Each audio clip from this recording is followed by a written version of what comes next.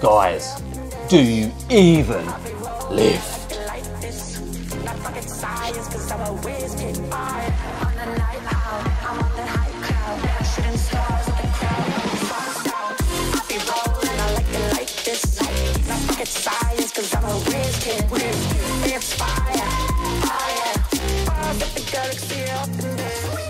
Hello there guys, welcome back into yet another one with us, the Review Bros. My name's Aaron. My name's Craig. And today we are of course joined again in harmony on yet again another pre-workout review. And what does it come in today, Craig? Today we've got the pleasure of reviewing Lyft Powder's pre-workout, spelt with a Y, not an I.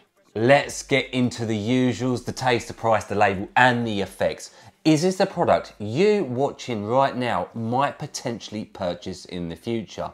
We've actually had our hands on this tub for a considerable amount of time. We do apologise to Lyft Powders. Got around to it in the end. Today we find out the truth. What do we want them to do, Craig? And if you're new here and you like the video, please do subscribe, hit the bell icon. You know, all the usuals, push all the buttons. All of the usuals, guys. It does help us out and we really do appreciate it. Let's not keep you waiting. Let's go.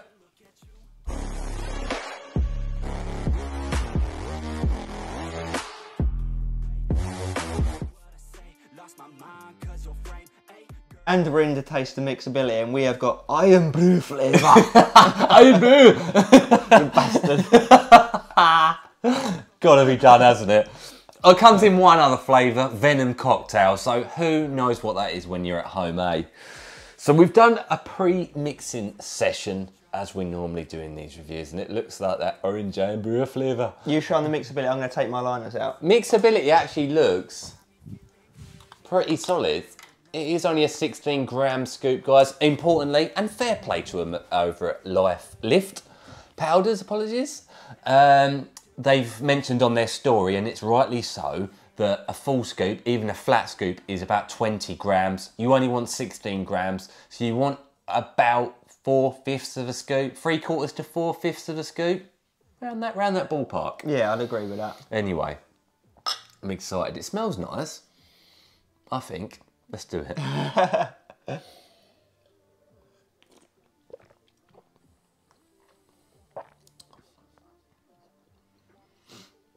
Yeah, as that, sorry to say it, that thick, slimy texture to it. Texture, feel, what's the word I'm looking for? It's not a texture. Consistency. Yes. Yeah. Yeah. Something about it just don't sit right with me, personally. No. It don't taste like, to me, sorry, don't taste like iron brew. It's No. more like an orange flavour. Yeah. Would you agree? I'd but say not- maybe like iron brew mixed with orange juice. Yeah, which sounds nice, but... Yeah. It's not that nice. Yeah, something about this really rubs me the wrong way. I think it's the sliminess and the really weird back end. Consistency, weird flavour. It is weird. It reminds me of like those horrible like mango, pineapple, orange flavoured pre-workouts back in the day. Kind of like, I don't know, Explosive 8 was originally. There's others, but it's not. Truth of the matter is, the absolute honesty is we don't like it. Yeah. We don't. I've got a score in mind. It's not... Don't get me wrong, it's not like completely undoable. No, it's not vile. But I imagine it gets worse towards the bottom though, doesn't it? Yeah, obviously we've had it before a couple of times, but I was just hoping it would be better. Well, it ain't nice. It's getting worse every sip. I got a score, I'm gonna go with it. Have you? We're gonna do it. Yeah, go on then. 3, 2, 1. 3 out of 10. Yeah. 5 is average, bear in mind, guys, so... Yeah. I'd get the other flavour, 100%, all day and daily. I wouldn't like looking forward to this every other day or whenever you use. I just wouldn't look forward to this. Yeah, especially, it's particularly upsetting because it's more of a daily driver pre, not to jump the gun too much, but you want them to taste nicer, don't you? Has it got any hidden goodies? Will it come out with potent effects? Let's get into the price point first though, very important.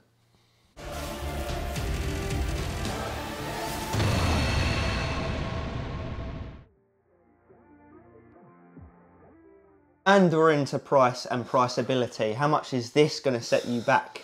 Are you going to need to run on down to the bank and get a mortgage out for this product? Well, head on over to the official liftpowders.com website where you'll see this pre-workout for sale, of course.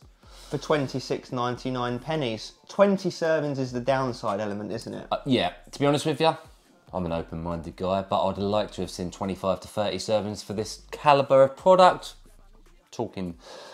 almost jumping the gun again a little bit, but that's the truth be there.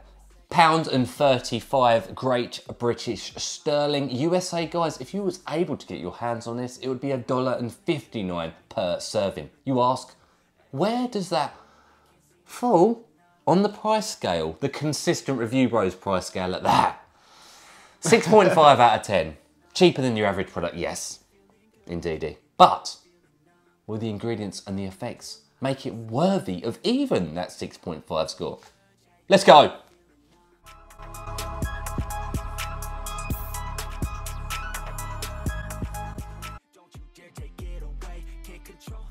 Right, it's label time. What are we getting in this bad boy? What is this 16 gram packing? It's packing some goods. So we've got energy, 3 calories.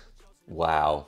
Be Yeah. careful, you're going to break that fast. You like that, didn't you? Then we've got some carbs, 0.1 grams, which is of which sugars. Yeah, people are asking why is this even there, especially USA guys and overseas guys. It's one of these UK compliance thingies, a bit silly. No one really thinks you're going to get protein or carbs or calories from your pre-workout, but hey, here we are. Exactly. Right, so I'm going to be honest, half of this is just vitamins, so I'm just going to list them all off and then Aaron can touch on it. So we've got vitamin B1, vitamin B2, vitamin B3, vitamin B6, folic acid, vitamin B12, biotin, and then B5. I mean, let's be honest, you're not here for your vitamins and minerals. Don't get me wrong, some of them are healthy, obviously help with general bodily function, energy production, you name it. They all do a bit of this and a bit of that. Nothing too specific to a pre-workout. You're not going to notice it 30 minutes later when you're smashing that bench press apart. Exactly. So not necessarily needed, but we'll take it anyway. So we're moving into the actual meat and potatoes now. So we've got some L-arginine at 4,880 milligrams. I mean, a respectable dose, but let's all be relatively honest. The science behind L-arginine is very outdated, isn't it? It's an early 2000s or even late 90s ingredient. You know, there's a lot better out there in terms of pumps, nitric oxide precursors and vascularity, nutrient delivery. It delivers all that stuff, but not too well. Yeah. Then we move on to beta-alanine at 2 grams. Would have liked to have seen it at that trademarked clinical dose, guys, 3.2 grams, but we'll take it anyway. It's going to give some beta tingle, itchy, paresthesia type feeling as the pre-workout kicks in, potentially at that dose, not too sure. And once you've taken a higher dose for a long enough period of time, it will help with endurance in the gym. Yeah, we'll take any tingles we can get from that. Then we've got L-citrulline, actually. It is here at 2 grams. Low dose. Would have liked to have seen that at least 4 grams. Again, similar to L-arginine, pumps, nitric oxide production, vascularity, vasodilation, nutrient delivery, blood flow. Yeah, L-citrulline is basically the good version of L-arginine. So we'd have preferred to just see a bigger dose of L-citrulline with Yeah, no at least L-arginine. 4 grams, Yeah. preferably 5, 6, 7, 8, 9, 10, you name it. Yeah, and then we move down to betaine HCl, actually, at 1.5 grams. Interesting. Obviously, people get that confused with betaine anhydrous. People think it's going to give you pumps, it's going to give you endurance and that. I mean, it helps with an athletic performance side of things, but it's in there to help level out acidity levels within the stomach, general bodily function, anything, recovery a little bit. Yeah, more of a healthy type angle of it, isn't it? Then we got creatine, and we don't even know what form of creatine. It just says creatine at 1 gram. Pointless. Let's be honest, you need at least 3 grams. In this day and age, we'd all like to see that at 5 grams.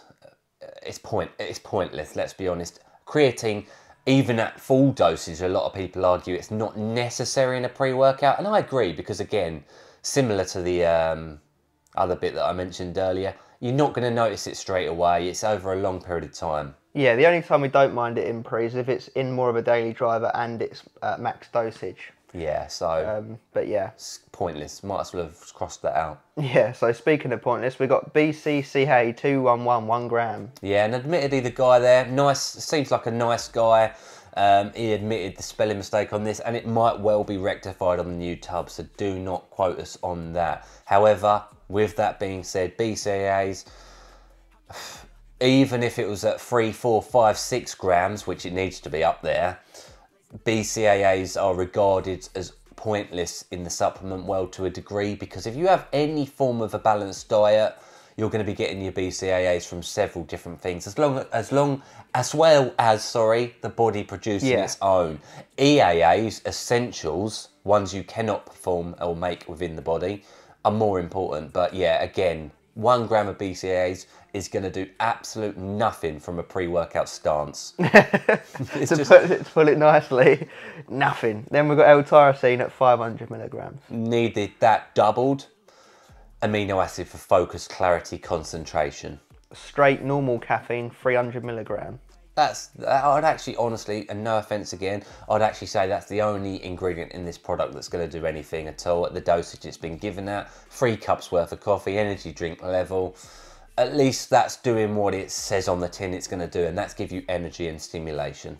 Exactly. So we are ticking a bit of every box we look for, but just to an extremely mild degree. Now, my honest opinion, I always give it the label out of 10. It gets a 2. 1 for the bit of beta tingle and 1 for the caffeine. Yeah, that's the truth. That's the honest and harsh truth as it sounds. Let's get into the effects.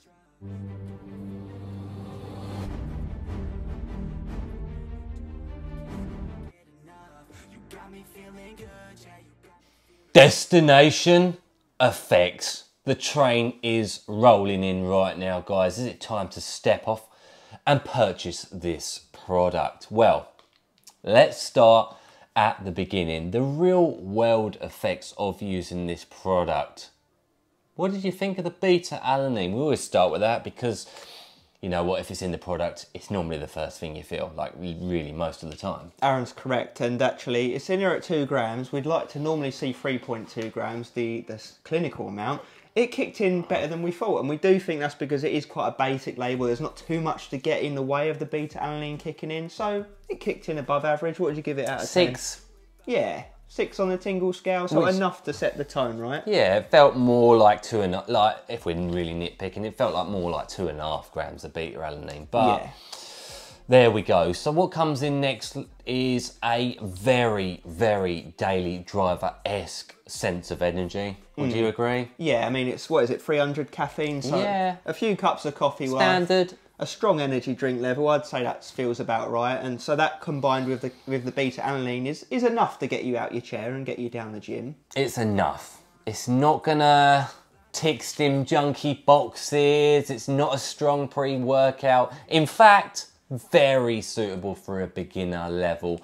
Someone who's new to the pre-workout world, you know, 300 milligrams of caffeine is not upper echelon, is it? No, it's very around average for these days, isn't it? What comes in other than that, in all honesty, not too much. So that is the absolute truth of the matter. You are being driven by that caffeine and beta, aren't you? You are. It gives you a slight sense of focus, you know.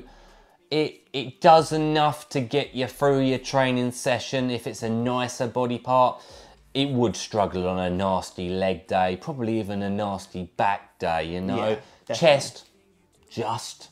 Arms, probably, yeah. Shoulders, yeah. That's where it really probably is suitable. Yeah, and what we have said is it does actually come together better than the label looks. Like we said, we'd give the label like a 2 out of 10 on a good day. In reality, well, we'll get into scores shortly, but it surprised us. It weren't bad. It's definitely better than expected, but it must be emphasised, guys, it is a weaker product than General, isn't it? It just is. The pumps were okay. The pumps might have been I don't know. They might have been in line with that energy point around the middle area. Very middle of the table. Yeah, obviously there's one stimulant in this pre-workout. You know, I'm sure a lot of you guys are used to taking pre's with several or more stimulants in them. So. Yeah, that's where we say for beginners, yes. There are a couple of things that I would need to mention that kind of don't fall into the effects, but I'll wrap up with them on the end, yeah? Yeah. So what have we said so far? So energy is very smooth and very middle ground. Beta aniline was better than expected. Pumps are around middle ground. Focus was there to a degree, but nothing tunnel vision. It's the caffeine mostly carrying it. So what? Energy drops off towards the end of the training session. There's no denying that. Your personal perseverance and motivation carries you through the training session more so than the caffeine at the end, because 300's not going to last too long. No, and how long does the energy last for you? On this brief, 45 minutes. Oh, really? Hour. Yeah, it is quite dependent if you are sensitive to caffeine or not. If you're quite sensitive to caffeine, it'll do the job. Yeah, I think for me, maybe an hour to an hour and a half before it started.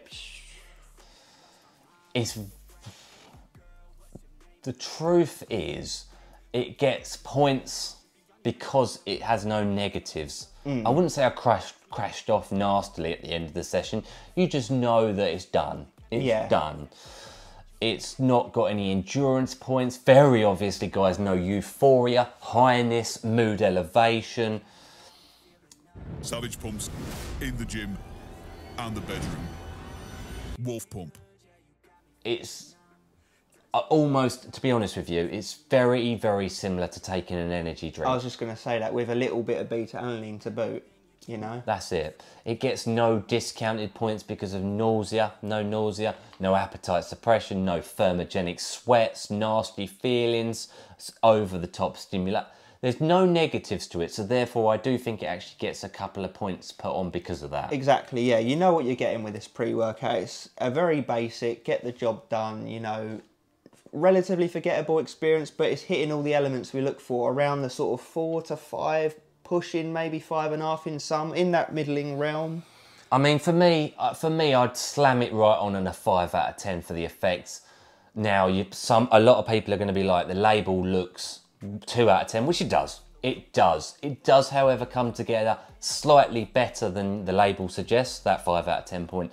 And like I say, it does gain a couple of points because there's no negatives to the product. Yeah, and I've taken pre's with better labels than that I've had worse effects from. Yeah, we got through the training session and actually crushed it, but now, like I said, halfway through this effects section, couple of things for me. The truth, for the effects, I expect it to taste very good, or at least good. And how limited the label is, there's not much to flavour. I'd expect it to taste a lot better. Yeah. The other thing I really would expect is the price point to be around the 80 pence to £1 mark. You want to see 30 serves at the end of the day. Yeah. That's the bottom line. I'd pay, well, I say that.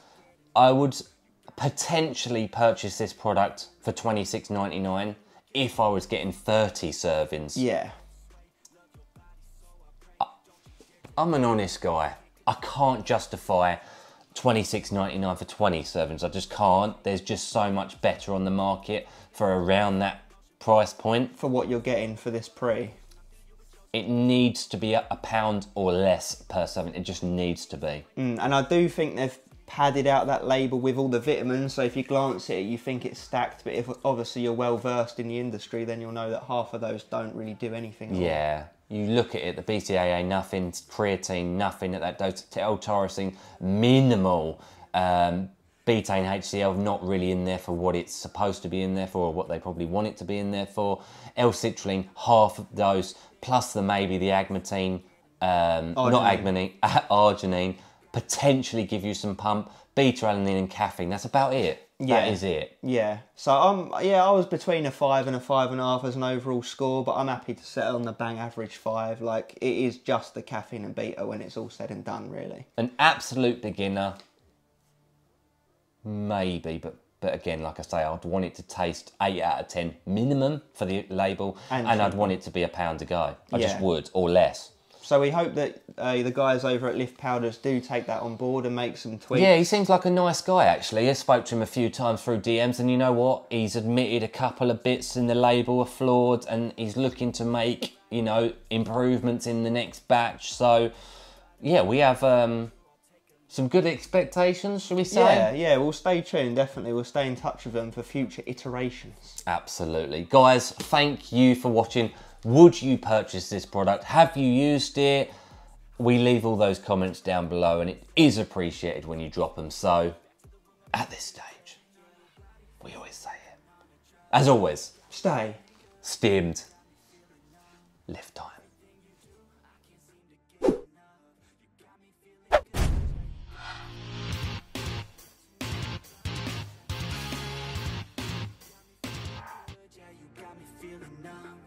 Everything you do, I can't seem to get enough. You got me feeling good, yeah, you got me feeling numb.